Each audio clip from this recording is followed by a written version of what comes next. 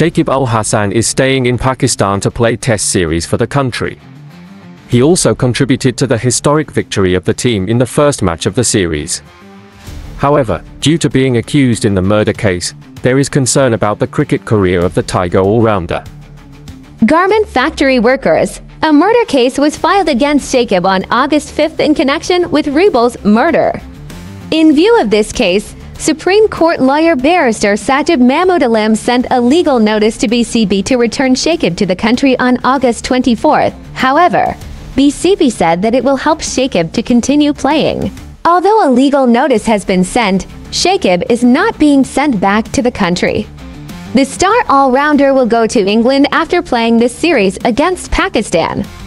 After playing a few matches in county cricket there, he will go directly to India to play the series.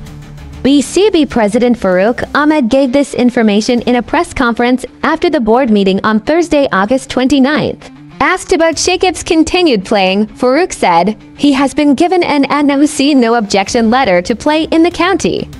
India will play the series from outside. The next decision will be made after the series is over.